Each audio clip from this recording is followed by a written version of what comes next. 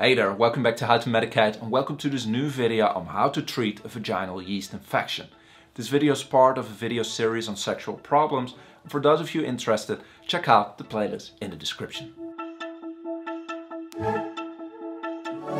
Before we start, I will quickly introduce myself. My name is Raoul, I'm a medical doctor from the Netherlands and I'm making weekly medical videos to educate myself as well as you, my viewer, because I believe that medically educated people make healthier decisions, which is the whole point of this channel.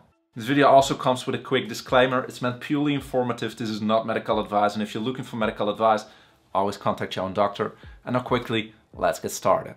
So in this video we will cover the treatments for a vaginal yeast infection, but before we do so I thought it would be important to explain you a thing or two on how a vaginal yeast infection is actually caused. A vaginal yeast infection, also called candidiasis or vaginal thrush, is caused by Candida. Candida is a species of yeast which is normally presented in your vagina in small numbers. However, there are several factors, several reasons that can lead to an excessive growth of this Candida. Among which the use of antibiotics, pregnancy, diabetes, being HIV positive, a high carb diet and poor personal hygiene. And when dealing with a vaginal yeast infection, it can cause some annoying symptoms. Irritation, severe itching, a burning sensation while peeing, a thick white vaginal discharge without smell, pain during sex and redness around your vagina. And these symptoms typically worsen during your period. And here it's important to note that candidiasis is very common. About 20% of all women get an infection yearly and about 75% of them get an infection at least once in a lifetime. And lastly, a vaginal yeast infection can be diagnosed by testing the vaginal discharge. Which brings us to the only question you actually wanted to have answered: how can you treat a vaginal yeast infection?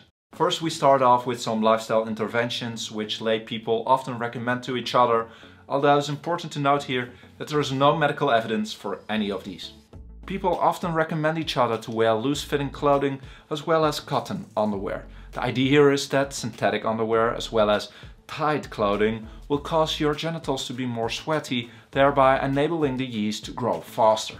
Next up, it's advised to prevent using a vaginal douche as well as avoid the use of scented hygiene products for your genitals. Both can irritate your skin, thereby increasing your risk for a yeast infection.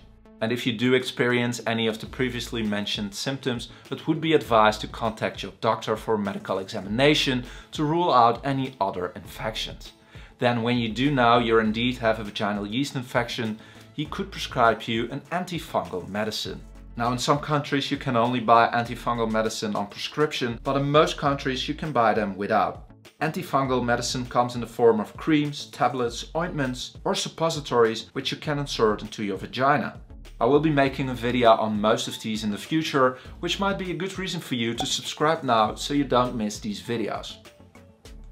Next up, it's important to note that if you have more than 4 vaginal yeast infections a year, or when your vaginal yeast infection does not improve when using over-the-counter medication, you may need to contact your doctor, who might prescribe you a regular dose of antifungal medicine for up to 6 months. Lastly, I just want to mention that there is no medical evidence for the usage of probiotics in the treatment or the prevention of a vaginal yeast infection. Now I hope you know now how to treat a vaginal yeast infection, but if you have any questions, let me know in the comment section below. And for those of you who want to keep on learning, who want to keep on educating yourself, please check out the playlist in the description. Now all that rests me is to thank my sponsors on Patreon. Thank you Sebastian, who's an invested tier supporter, and thank all of you for watching this video. Please, if you did enjoy it, leave a like. This will help out the channel tremendously, and consider subscribing. I'm trying to reach 20,000 subscribers and you could help me. Oh yeah, and before you go, I recently made a new Instagram account at How to Medicate and I'm posting pretty much daily. As always, thank you for watching and I will see you next week with a new video. Bye bye.